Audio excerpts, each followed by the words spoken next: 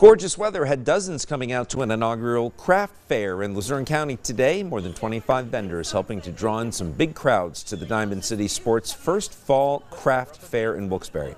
That event had 24 baskets to raffle off, all donations between vendors, local organizations, and individuals from the community.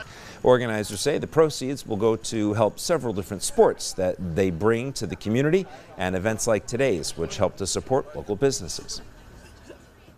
It's so important in these tough times to support these small businesses that could really use the help from the community, and we're glad to be able to provide a place for them to make some money.